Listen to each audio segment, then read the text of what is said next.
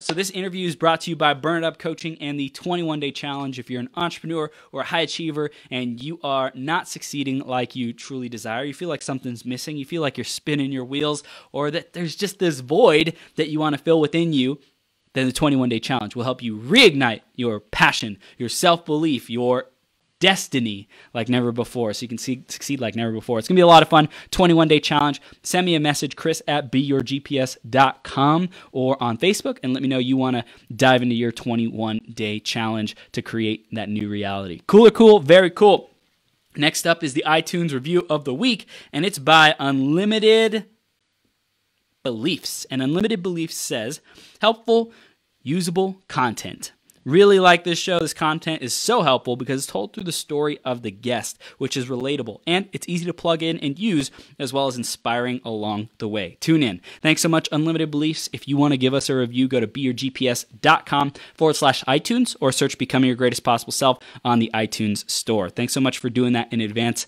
We appreciate you giving that feedback. Now, we're going to be diving into Kristian's interview in just a second, and before that, make sure you stick around through this entire interview because we're going to dive into some deep, powerful, juicy topics. It's going to be epic. Have your pen, have your paper ready to take notes. Whatever the case might be, soak up the wisdom that Kristian is going to bring to you so you can transform your life and step into your GPS. Good or good? We're going to dive into this just a second. Let's introduce him and then bring him on, okay? Kristian is a self-worth specialist, TEDx speaker, and has been 3 times featured on the Huffington Post. He's mad about bachata dancing. I love it. He helps people get hard results in relationships and business by reclaiming their self-worth and getting honest with what they truly desire. And we're blessed to have Kristian here with us today. Kristian, are you ready to rock this, brother?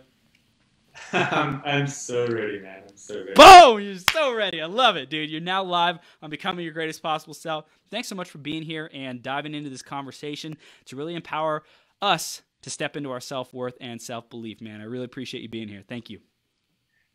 You're welcome, brother. And you nailed bachata probably better than I say it. So that means I know you know something about it. Took a few dancing lessons or two, man.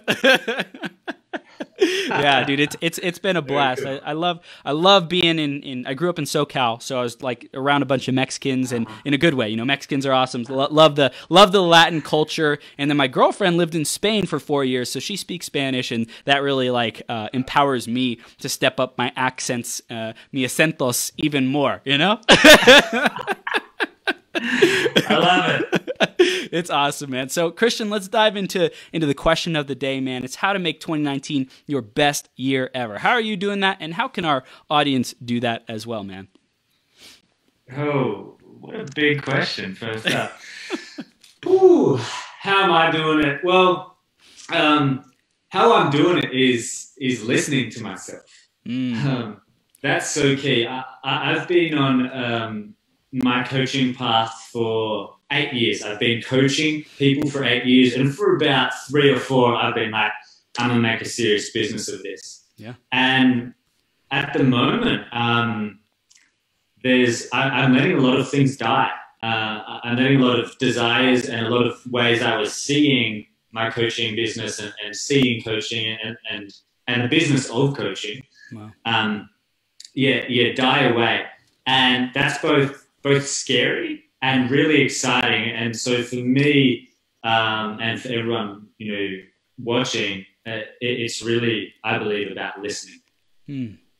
Damn. That's incredible, dude. I love starting off with some fire, man. Starting off with like a conversation about letting things die. And that's so powerful, because in a world where we're trying to hold on, it's so funny. I interviewed Daniel Eisenman on the last interview, super powerful, where I perceive other people, but everyone has their own reality, where I am like attempting to hold on to so many things and keep that grip on reality, trying to be in control, trying to like keep as much as possible, because like there's a scarcity, there's a lack mindset that I have been relieving myself of and releasing and removing, and now I'm stepping into more abundance, more prosperity. I think it's such a powerful reality and perspective to step into, that, you know, we get to let things die, things that don't serve us, things that are outdated, things that other people say that we should have, but aren't truly our own voice and our own message and our own truth. It's freaking powerful, dude. Yeah, well, I mean, when I hear you say that, what comes up for me is like pruning, pruning the bushes. Yeah. We cut branches off, or we cut leaves off, when we're doing our gardening, so that it can actually grow and flourish in a better way. Yeah, dude, freaking powerful. So, Kristian, what is it that you're standing for today, man? What is it that you really stand for, and what do your clients come to you for that your stand helps? Is that ultimately what you mean? Yeah, that is. I love that. The more we flex the muscle of it, the faster that we can move through it. And for me, the dragon is a gift. There's gifts in that dragon, and the way that I have started to really operate things is like, that's not necessarily something to like conquer. I'm not massive, not something to conquer or like do like positive mindset, like, kind of reframes to. They have time and place. But like it won't change until we feel it. Like feeling not enough won't change until we actually sit with it, and just like literally, I mean, just sitting here feeling like, I feel like I'm not enough. Cool, welcome. Like you welcome that onto the bus, so to speak. And it's it's like if you've ever played. We have a game here called Hungry Hippos. Like it's I played it. And you get the balls and you pull them back. Yeah, so that's how I see reclaiming our self-worth. It's like, oh, there's my self-worth over there in the $250,000 Lamborghini. Great, I'm gonna pull that back here. Oh, there's my self-worth over there having status as a lawyer. Okay, I'll pull that back. And so, because if we play when we place our worth externally, that's a losing game. Like you've lost, because you might lose the job, you might total the Ferrari, and someone is always going to have a better freaking Ferrari or Lamborghini. So it's just a losing game, and it's not to say I don't have those things. I think one of the things that I'm massive about is play, and I like playing. With what we've created in this world, Yeah. I love it. So it's being able to see that we've placed our value in something external, and it's sitting with it. Like, so literally we're sitting here, and okay, I feel like I'm not enough, and then because whatever reason, right? Because I'm not as buff as these guys over here in the gym. Okay. Yeah, that feels like crap, like ugh. And so we sit with it, and then what is like the process of like reclaiming it? What's the process of like owning it again? Like, how do you like literally take that back and keep it, so to speak? Yeah, good question. So that is the process, is simply sitting and feeling and welcoming it, because as long as we're avoiding the feeling, then again, game over. Then we will constantly avoid it. So we need to get comfortable with the feeling of I'm not enough. And it's the same with anything. It's like we need to get comfortable with the feeling of, fuck, maybe I am the best at the world, best in the world at podcast interviews. Maybe I'm the best speaker in the world. Like whatever it is that you're unwilling to feel, then you'll be moving away from that. And so first part is feeling, and the second part is like what my experience is. When I have done that enough, I can simply become, like you said. Wait 1 sec. What's going on, computer? like I can do that so much faster now. Yeah. So like sometimes I don't need to sit and feel. I'll just be like, oh, I was giving my worth away. Okay, come on back. You know, it's just like here you go. And so now it's like it's then a choice. So what I hear is like you recognize the power was away and you can feel it. There's an experience of being powerless or giving away your power to not being enough, and then you recognize where you sent it to, and then all you have to do is simply have the intention and like declaration of, oh, okay, I was giving my power away to that. Come on back. Okay, cool. I remember I am ultimately all worthy and all loving. Yeah, spot on. That can't be done if you don't actually know how to sit with it. Sit with it, right? You have to feel it first. You have to feel it, and you have to let it breathe you, let it move you, let it sound you. Like you might have to sit there, oh, you know, like I'm a piece of shit, you know, and you just welcome that. And like anytime I welcome a feeling, it becomes a powerful source of inspiration. So tell us more about that. The difference between like being negative and like, you know, telling ourselves that we're powerless, and welcoming a feeling so that we process it to reclaim our power. Yeah. So the difference between like doing some kind of like negative positive reframes, like, oh, you know, like, I'm not good enough for these clients. Okay. All right. Get my journal out. I need to reframe, and I need to do some NLP or some affirmations naked in the mirror. But that's actually not confronting it. For whatever reason, time and time again, I see the root of an energetic emotional knot, as I call them, will not change until we feel it. And so when I feel something,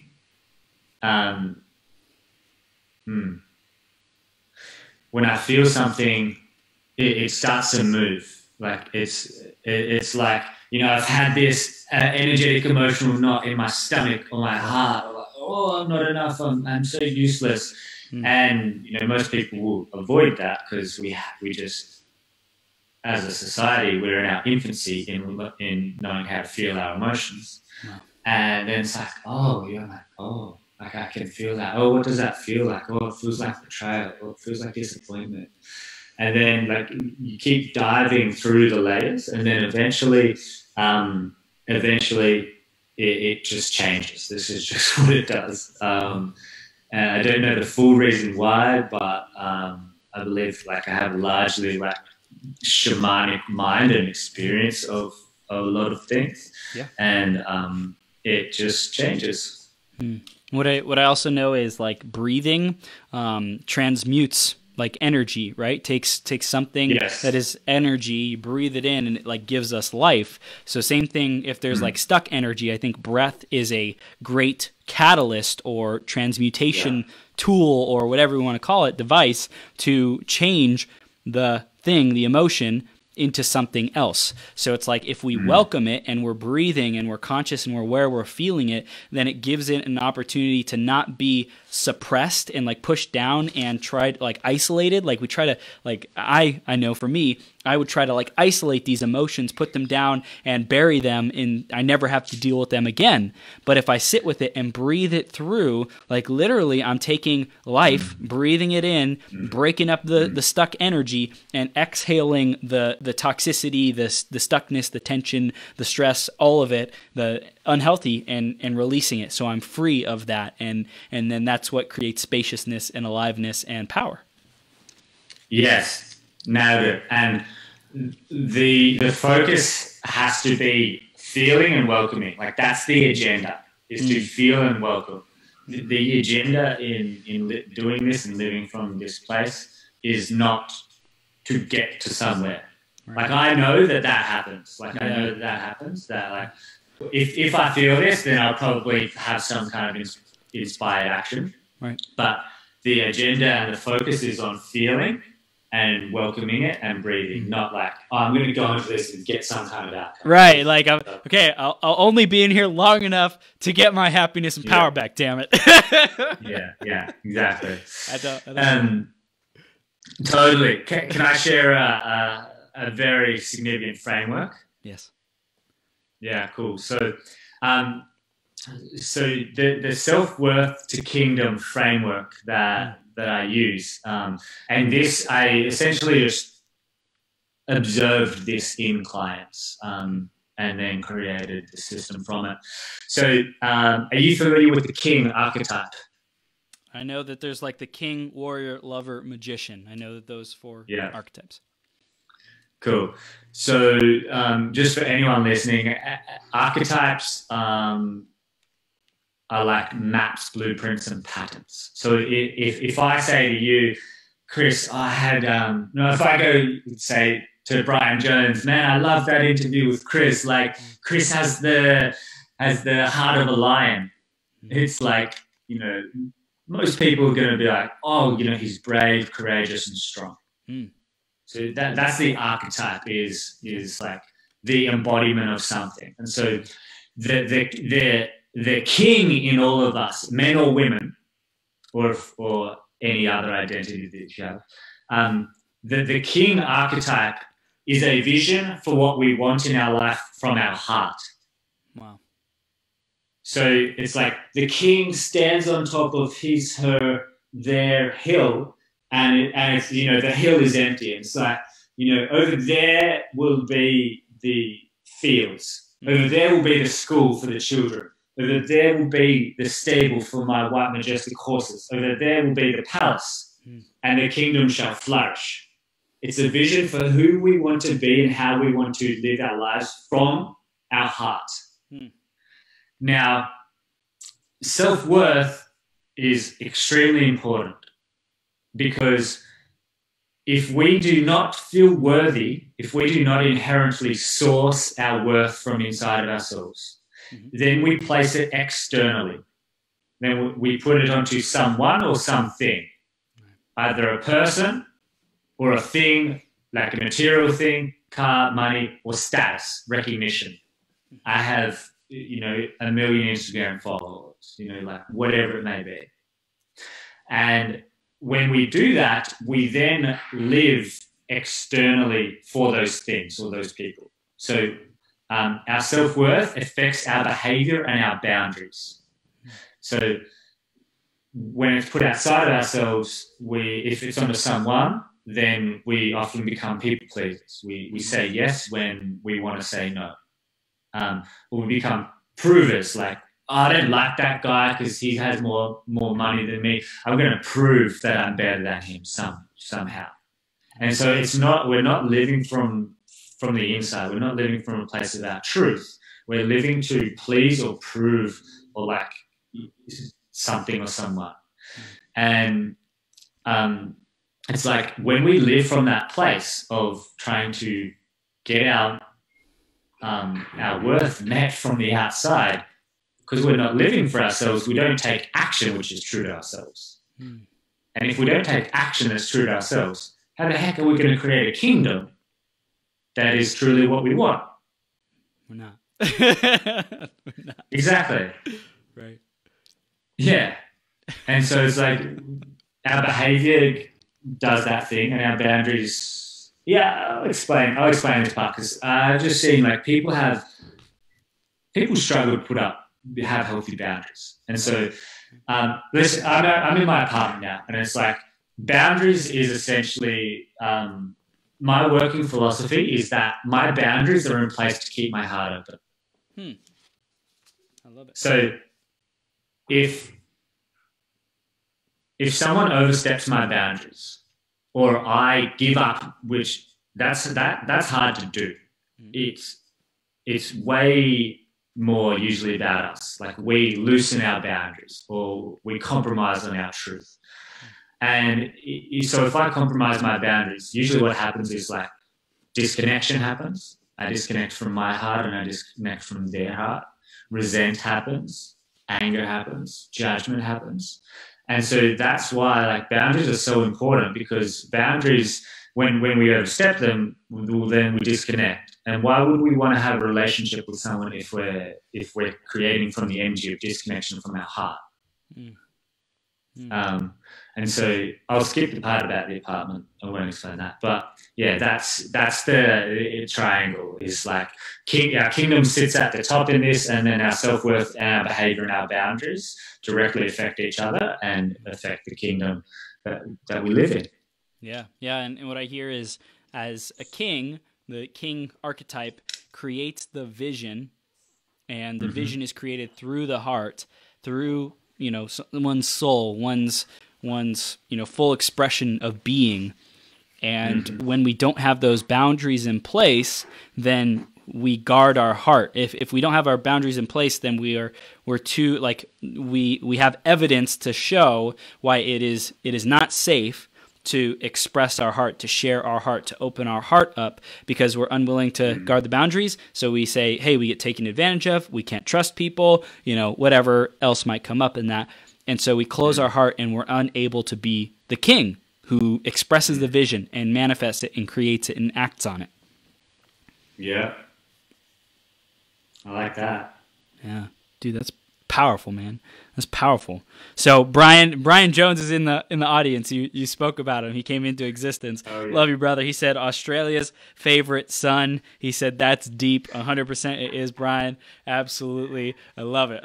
So, really like getting clear on boundaries is super important. And like, where would you recommend we start with those boundaries? How do we start establishing those and, creating safety for us to express our heart? Good question.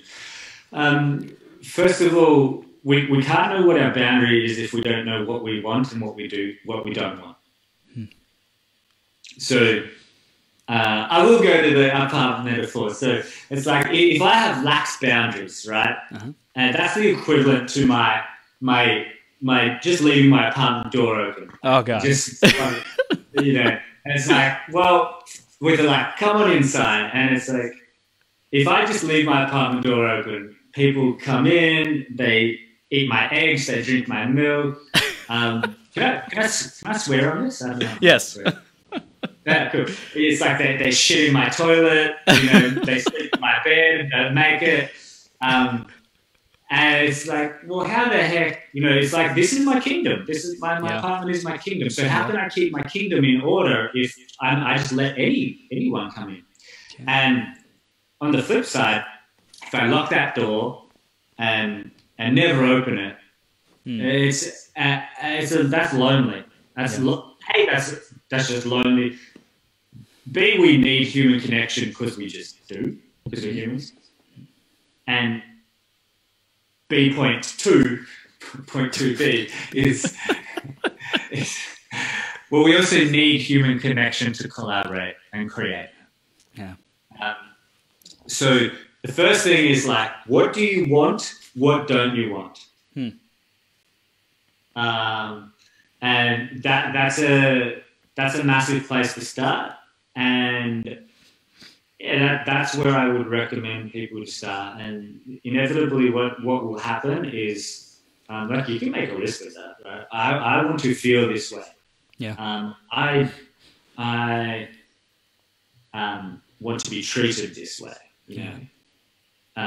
Where I want to experience this in my life.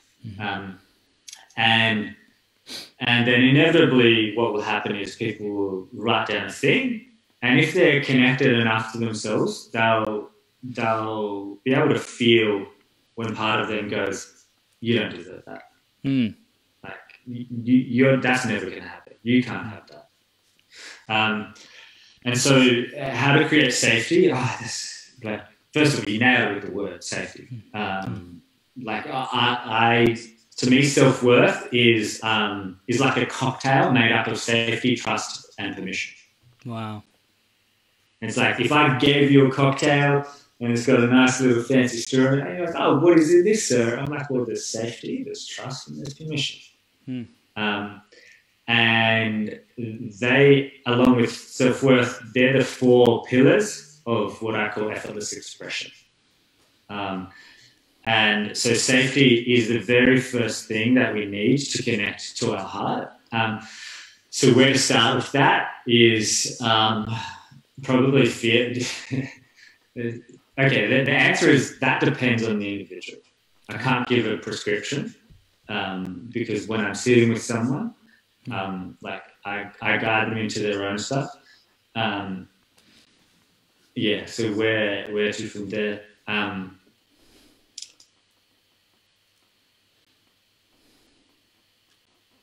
Yeah, it has to come back to feeling again. It has to come back to sitting with the feeling and feeling of like, do you feel safe? Do I feel safe to express my heart, or do I not? Because boundaries are an expression of the heart. Boundaries are an expression of the heart. So like sitting with that feeling of, do I feel safe? Do I have the trust of like, because you mentioned a couple different powerful things. You mentioned self-worth is a function of safety, of trust, and of permission. To feel that self-worth. We talked about sitting with the feeling, right? Sitting with the feeling. We talked about boundaries, how those are important to establish that safety, and also trust, right? To trust ourselves, like knowing that we can trust ourselves to maintain those boundaries as well. If we are unclear on what we want and what we don't want, then we don't trust ourselves, because we like historically have lacked trust to feel empowered, to like we've lacked trust in ourselves to maintain something, and we've experienced the consequences of that subconsciously at some level. So it's like really establishing those boundaries creates the safety, creates the trust. Is that all correct so far? Yeah, okay. Pretty much. It really comes back to feeling. Like you need to feel like where you don't feel safe. And where you do feel safe, and recognize like your role in that, the individual's role in, oh, my heart doesn't feel safe, like in this situation, or my heart just doesn't feel safe because of this. And then it's a process of like inner nurturance.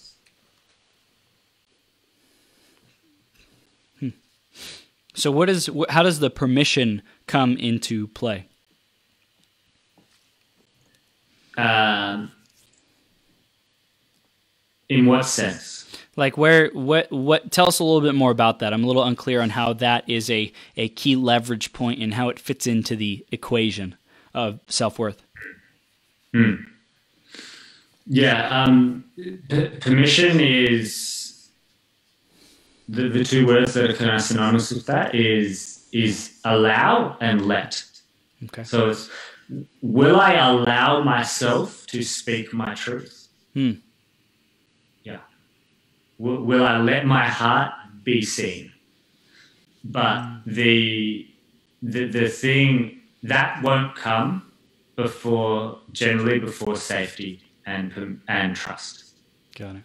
And to even get to that point, we have to sit with it to experience it and not be resistant to it. Yeah.